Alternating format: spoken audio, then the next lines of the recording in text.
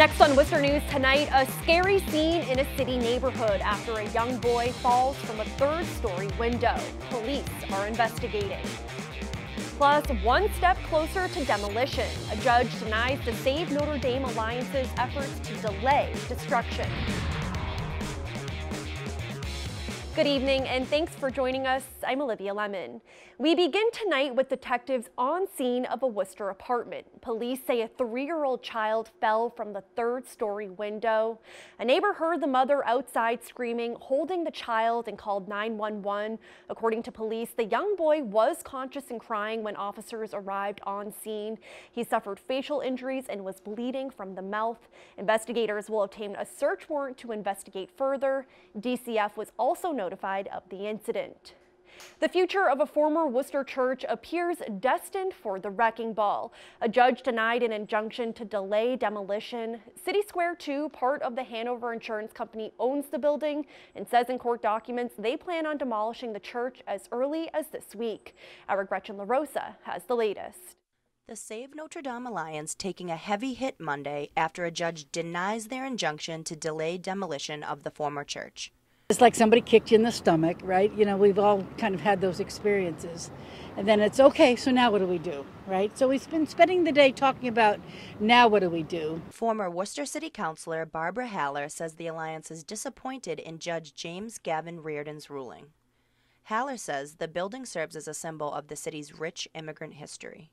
And this is a monument to Worcester. This is a monument to people, poor people, struggling people, immigrant people, coming and want to make a difference in their lives and their children's lives. In his ruling, Judge Reardon says, the facts of this case, however, indicate that the plaintiff's likelihood of success in preventing the demolition of the church building is low. Haller feels the city is missing an opportunity by not saving Notre Dame. Worcester has built its reputation on the ability to partner. We know how to get to the table and get to yes and make things happen. And this absolutely could have happened with this structure. Haller's been involved with efforts to save the church for months and says seeing the building already being taken apart is heartbreaking.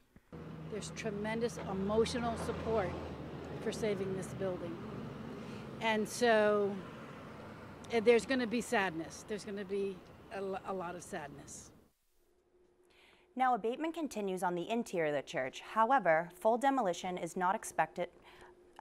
I apologize. However, there is no set day for full demolition. They say they expect it to happen in the immediate future.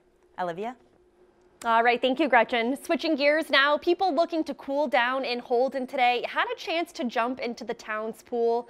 The pool opened early today due to the high heat. It officially opens on weekdays after school is released for the summer. The town says dozens of people came out today between the hours of 3 to 7 to swim. And summer-like temperatures hitting across central Massachusetts today. Doctors say being in the heat can pose dangers to your body quickly. Our Rosalind Flaherty explains.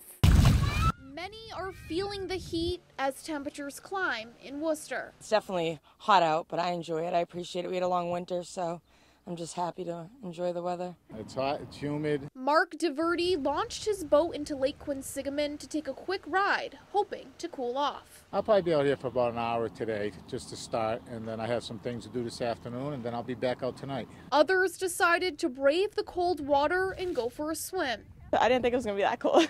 It is pretty cold, but it feels nice. Cools you off enough. According to the National Weather Service, Worcester was in the high 80s by noontime.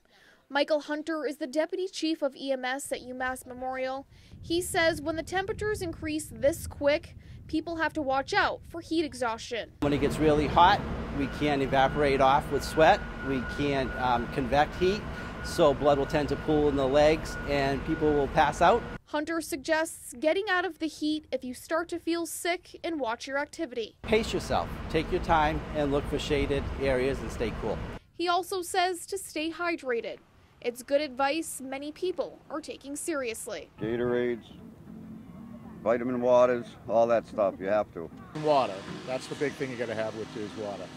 Rosalind Flaherty, Worcester News Tonight. Rhode Island lawmakers may revisit a deal for a new Pawtucket Red Sox stadium this week, but the city of Worcester says they are confident with their proposal. The House Finance Committee will reportedly consider the deal on Tuesday, with lawmakers hoping to end the session on Friday. Worcester is making a pitch to the minor league baseball team with a proposal to build the stadium in the Canal District. City Manager Edward Augustus says they are still very interested in the opportunity and think the city would benefit the team. We think Worcester is the perfect place for them to spend the next 30 years.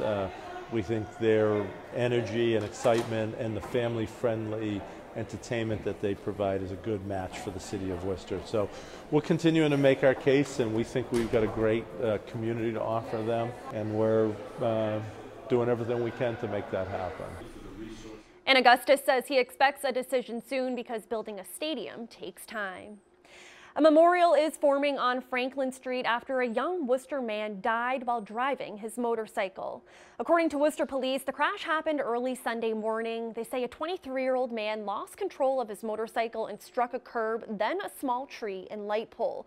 Police believe the man was killed instantly. A memorial has now formed with candles and flowers. A Webster man is facing multiple charges after assaulting police officers while being interviewed at the department. 48-year-old Joseph Vancelet Sr. was at Webster Police Headquarters asking about his son who had been arrested. Police say at the same time they were conducting a search warrant at Vancelet's apartment in connection to a reported home invasion. When they tried to arrest Vancelet, police say he fought with officers who were forced to tase him. Police found 443 grams of crack cocaine and $41,000 in his vehicle. A first of its kind for Massachusetts, Becker College is launching a varsity esports team. Students will be able to try out for the new competitive video gaming team this fall. More than 80 colleges across the nation have varsity teams for online games. The school says League of Legends will be Becker's inaugural title in its new program. At Becker, we have a lot of students who are passionate about making video games, and many of them are also passionate about playing. In addition, we have lots of students in other majors here that are interested in games as well, and this gives them an opportunity to compete just like somebody on the basketball team or the hockey team at the same level against other teams at other colleges and other places. And up to $5,000 in scholarships will be offered to students. Nurses in the state are asking for limits to the number of patients they see at once. The Massachusetts Nurses Association says healthcare sees a significant downfall when nurses have too many people to take care of. Monday, the state Supreme Judicial Court validated the issue as a viable question on this year's ballot. Our Cam Jandro has more. Nurses across the state are asking for help when it comes to the number of patients they see. It can be difficult to provide safe and excellent care that we like to provide. We became nurses because we like to take care of people, but we like to take good care of people. You need to be able to have the time to sit with your patients. Sometimes it's just to hold their hands because you're scared. Monday, the Massachusetts Supreme Judicial Court validates a ballot measure to limit the number of patients per nurse. Kate Norton is a spokeswoman for the Committee to Ensure Safe Patient Care. She says the goal is to improve the quality of local health care. When there are not enough nurses to care for the amount of patients there are universally negative things that happen. We're talking poor patient outcomes, medical errors, preventable readmissions and infections. The Massachusetts Nurses Association reports around 77% of state nurses care for too many patients at once. Eileen Ricoeur is a critical care nurse in Worcester. She says having to care for a large amount of patients on a shift happens more times than not. I would say at least 2 to 3 times a week. They're contacted, can you come in? Can you come in?